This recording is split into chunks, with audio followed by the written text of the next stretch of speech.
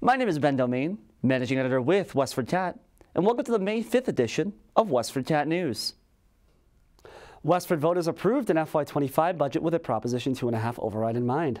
However, voters rejected an override stabilization fund, which would have placed $2.6 million in savings to offset costs for the FY26 budget and beyond. Officials must now decide how much will be placed on the May 7th ballot and whether officials want to pursue the original $6.8 million ask. If officials opt to place the $4.2 million override on the ballot and that passes, officials will return to the drawing board for FY26 and beyond. If officials place the original $6.8 million ask on the ballot and it passes, the decision to raise those funds for the increased levy will fall on the Select Board, not Town Meeting.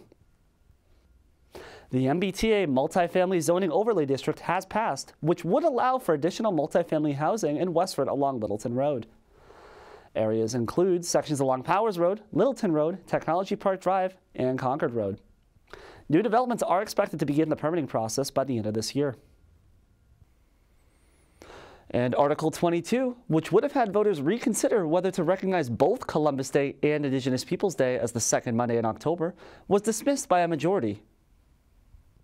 That's all for this week. I'm Ben Domain, and you're watching WestfordCAT News.